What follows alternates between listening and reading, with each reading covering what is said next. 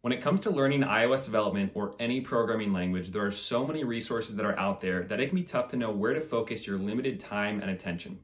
That's why in this video, I'm going to share my top resources and advice for anyone who's just starting out learning iOS development.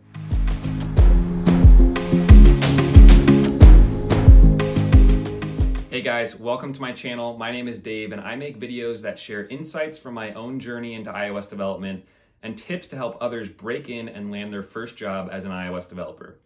But before you can start the process of switching your career, what you have to do is start learning the basics of Swift and iOS development to make sure that it's something that you could see yourself enjoying for years to come. So my first tip is to start narrow and build things early on.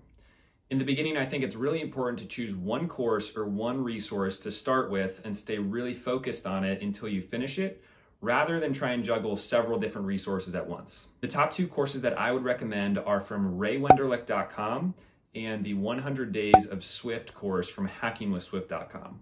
And the reason that I love these two in particular is because they do a really thorough job of teaching you the basics of Swift in a way that's easy to follow along, but also because they both have you start using what you're learning about the Swift language to build apps on your phone early on in the course. I think that there's something really cool about writing code on your computer and actually seeing it run on a physical device. And it's also a really great way to help reinforce the topics that you're starting to learn about. Wenderlich is the name of a guy who created his own website that has courses around mobile development, and they're always adding in new ones.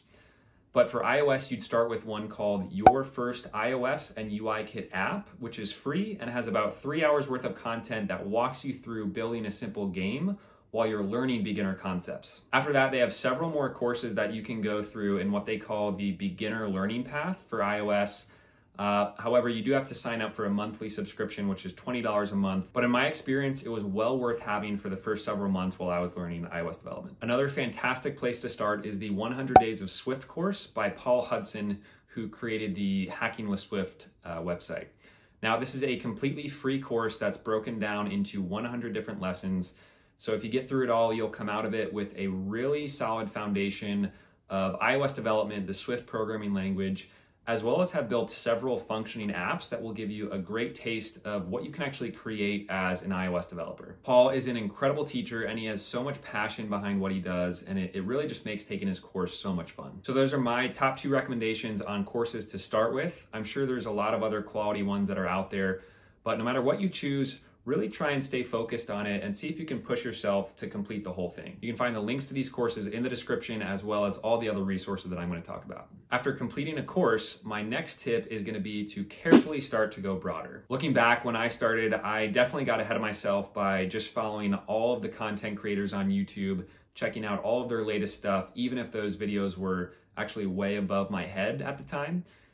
Which probably just wasn't the best use of my time and my mental capacity. I do think that it's a great sign if after several weeks you are still hungry for more and kind of feel yourself getting sucked into the world of iOS development. But I will say that somebody who approaches learning it strategically is, of course, going to gain competency much faster than somebody who doesn't really have much of a plan at all. I think that the best resource to help you start to solidify all these topics that you're learning about is the Swift Programming Language Guide. This guide actually comes straight from Apple, so you know it's going to be really good, and it's just a handy resource to have when you are trying to learn more about a particular topic, either that you've struggled with or are just learning for the first time. It's a great one to have bookmarked, and it's something that I still refer to all the time. Beyond that, I think YouTube is a really great place to start to introduce some new concepts.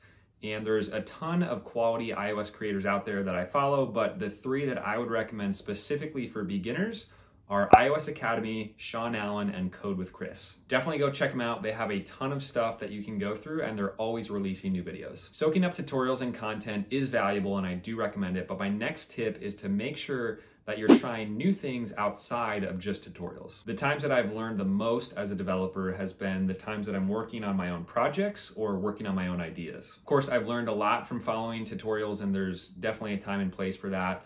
But the whole point of programming is not just to follow a set list of instructions, it's actually to build something completely new. And so an easy way that you can start to do this is by actually adding a new feature or adding some new functionality into an existing project that you have from either a past course or a past tutorial. The next step from there would be to build an entirely new project based on one of your ideas. Now, starting out, the goal probably shouldn't be to launch a successful app on the App Store here, but more so just to challenge yourself to build something new where you don't have a full list of instructions that you can refer to. Even if it's something that's really small, this is still a really good way to get you out of your comfort zone a little bit and forces you to start problem solving. Programming is absolutely not about having everything memorized. So I'm not trying to say don't refer to past projects or don't Google things, because even really experienced programmers are constantly doing that.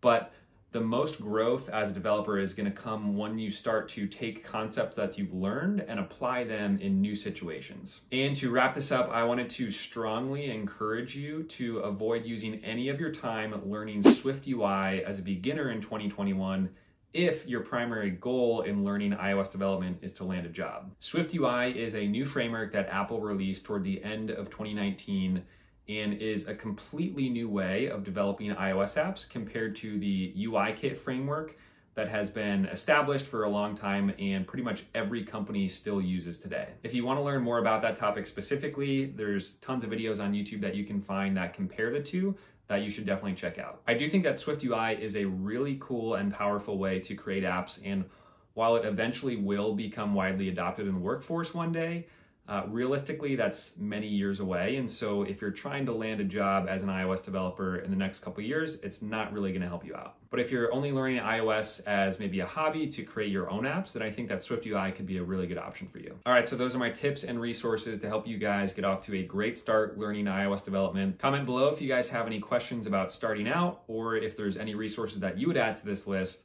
And remember that learning programming is a marathon. So take it slow and make sure to celebrate the little wins along the way. Coming up next for you guys, I have a video sharing some of my thoughts about iOS boot camps and what you might want to consider when trying to decide if that step is right for you. I make new videos every week, and I have a lot in store around job hunting tactics for iOS developers who are trying to land their first job. So if you want to see more iOS content, make sure to subscribe, and I'll see you in the next one.